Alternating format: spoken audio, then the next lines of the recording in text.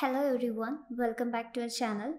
Today in this video, let's discuss about the configuration aspects of Odoo 15 document module. So we can move to the module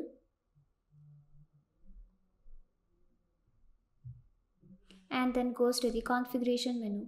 Here we can see the options like settings, workspaces, tags, shares and emails and spreadsheet templates. So first we can move to the settings.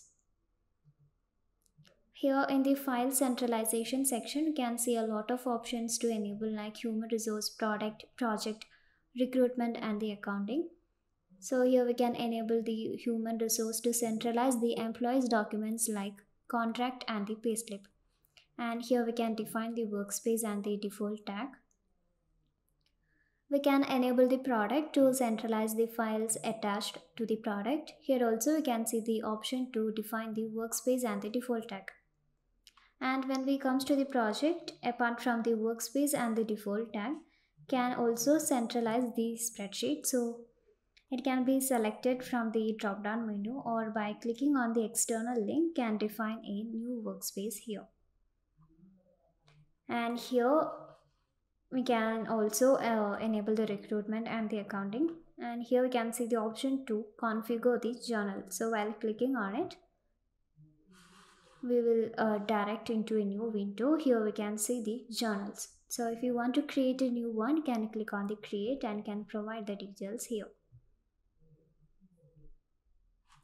So we can save the changes before leaving the page. Now let's move on to the workspaces.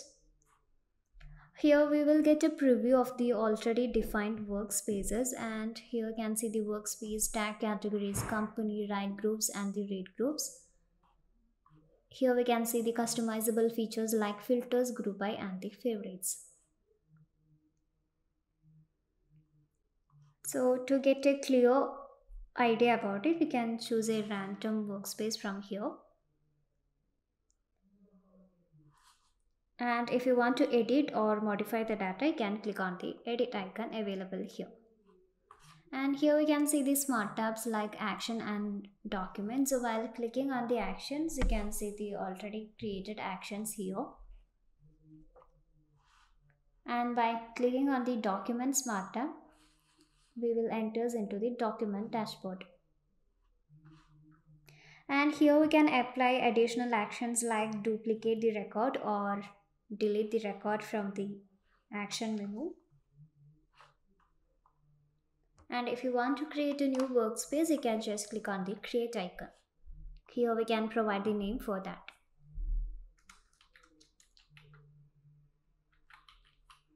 Here we can choose the parent workspace and also you can choose the company from the drop down menu. Here in the tag section, we can add the categories by clicking on the add a line option. So here we can provide the tag category.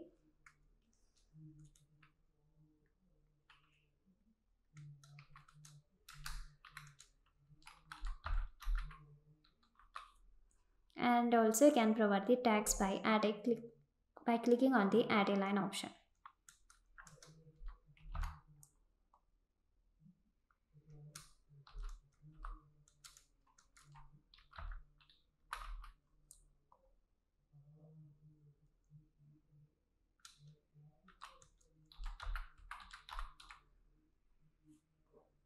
Likewise, you can also add the tooltip here. So after providing the details, you can save this. So it will be added here. Likewise, we can add multiple categories. And when we comes to the access write tab, we can provide the write groups and the read groups from the options available here. And also it is possible to provide a description for the new workspace. So you can save this. Now let's move on to the tags. Here we can see all the tags that have created along with the workspace category and the tags. Here also you can see the options like filters, group by and the favorites.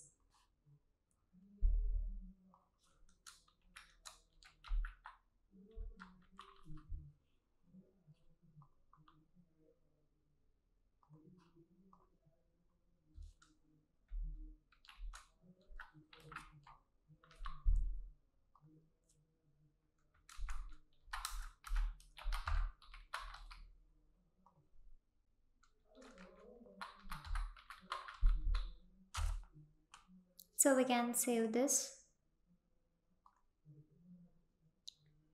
Now let's move on to the shares and emails. Here we can see all the shared documents, links and the emails, and it depicts the workspace name, share type, allows to created by, created date, and also you can see the status or it is live. So to view the information in detail, you can click on the respective data.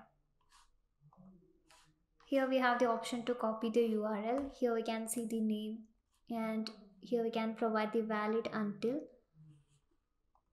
and here we can see the option to upload by email, and also can see the workspace here, that is internal.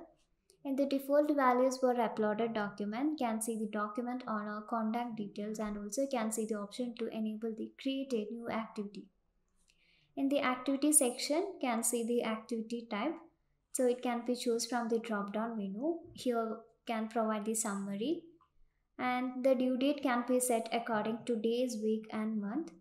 And here we can choose the responsible person and also can provide a note for it.